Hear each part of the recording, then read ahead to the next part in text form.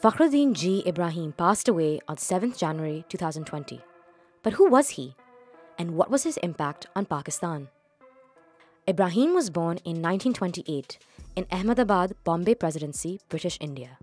In 1945, he attended the Gujarat Vidyapith, where he earned his LLB with distinction in 1949. He moved to Pakistan in 1950.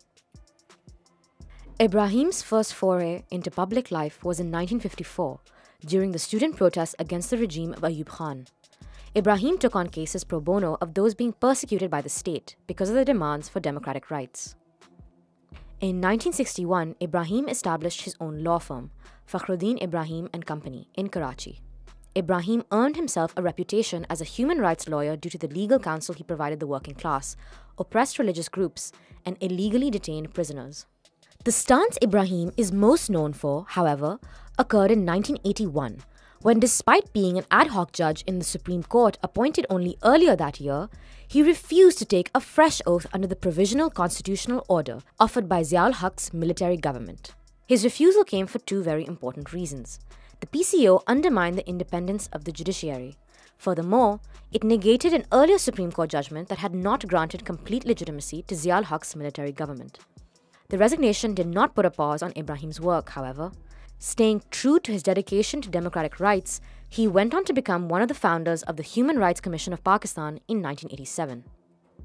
Ebrahim re-entered political life when then Prime Minister Benazir Bhutto appointed him the 18th Governor of Sindh. It was in 1990, under his tenure, that the Citizen Police Liaison Committee, CPLC, was established. CPLC is a non-political statutory organization which provides relief to victims of crimes and provides technical support to LEAs. CPLC has since assisted law enforcement agencies, aided citizens as well as police families to navigate the system, and provided relief to families of officers of LEAs who passed away on duty. But he served in that position for only 2 years before tendering his resignation, due to his opposition to the dismissal of the Benazir government by then-President Ghulam Ishaq Khan. He later went on to serve as law minister in the interim government of 1993. And after the elections, during Benazir Bhutto's second term in office, Ebrahim was appointed the Attorney General for Pakistan. He served as Attorney General for only 159 days and resigned when the government engaged another counsel in a case without his knowledge. In 1996, Ebrahim was again made interim law minister. Despite the short amount of time he was in charge, he drafted the first Freedom of Information Bill in Pakistan, which was passed in 1997. The article was later revoked and replaced by the 2002 Freedom of Information Act that is in place till date. He also proposed an amendment to the election provisional law in Pakistan that would require candidates to disclose their financial documents. The government at the time, however, opposed the amendment.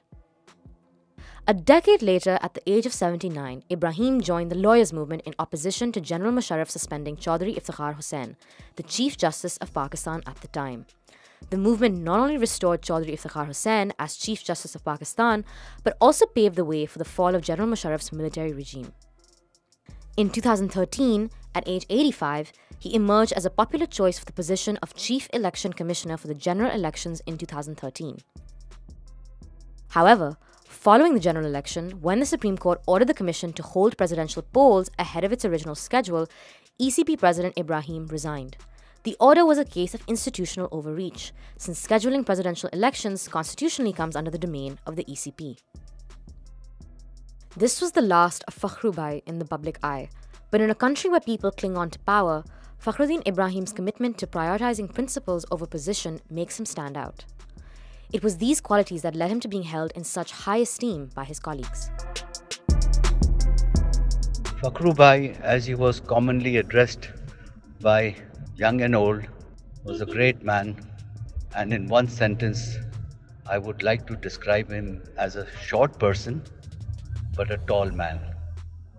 My association with him began in 1988-89 when I was the chairman of the Site Association, and the law and order situation was pretty bad in the city. So we held a citizens' reception in the honor of the governor, who at that time was Fakhruddin.